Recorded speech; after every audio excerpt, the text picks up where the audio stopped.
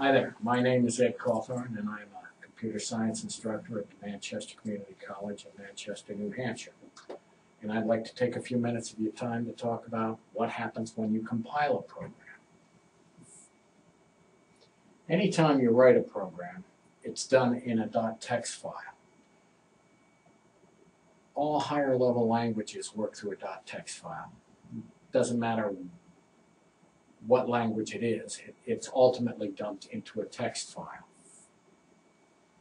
This text file is also known as a source file.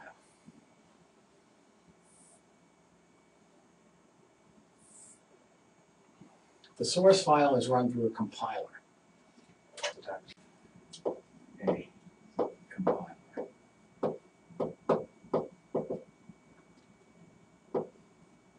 Is a program.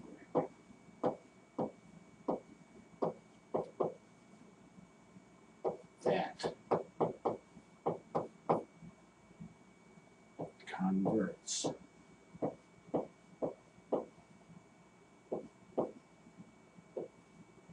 source code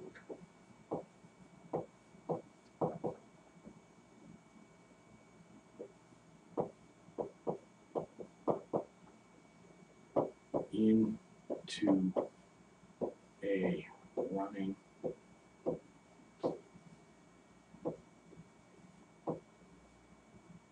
program.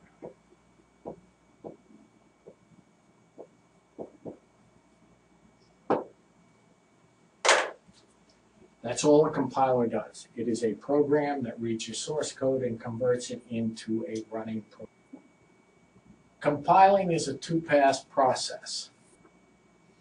Pass one checks the syntax. As you know, one of the biggest problems is syntextual errors. Somebody forgets to leave off a semicolon, they put a comma in the wrong place, they have mismatched quotes. These are syntax errors. If it passes the syntax check, then and only then does it move on to creating the object code. Object code is the first step toward creating a running program. If you look at it this way, here's your source code.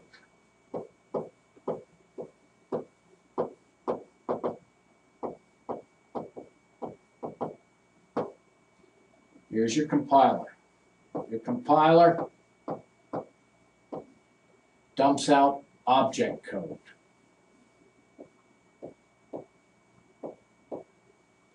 Object code directly interacts with the machine. Object code is not machine code. Object code is read by machine code and performs the actions set up through machine language calls.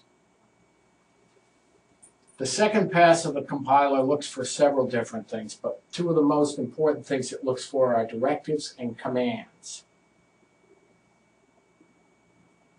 Commands tell the computer what to do with data. Commands most often directly interact with data. Directives instruct the compiler to set aside space and memory for data or processes. Command example, system out, print line. This is in Java. Prints out the word cat. Directives are words like using, import, double, integer, string. Directives set aside memory for use. Memory can be viewed as a heap. Basically, memory is a pile like this. It's just a non-descriptive pile of data. It's bits and bytes that are just gathered up and placed there. That's memory. There's really no definition to a heap. Heaps grow, heaps shrink. When a directive is read by the compiler, it sets aside a location in the heap for that object. This is called object instantiation. When a directive is read, such as int dog, the first thing the compiler does is it goes out and grabs a spot in memory, gives it a name, and that's called instantiation. It makes sure that there's enough room in there for that word or for that object. That object now exists. Then adds the name of the objects to a heap table. Memory is managed through a large table. This is an oversimplification of how memory is managed, but memory is managed like the index in a book. It's a large table with the name of the object, its size, where it's located,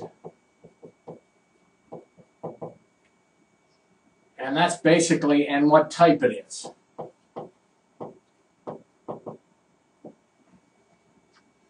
And that's basically what the table looks like. So in this particular case, it would be dog.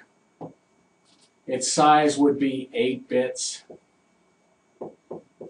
And where it's located in the table, I've forgotten the address I gave it, but on the next slide will have the address on it. And the type is, it's an integer.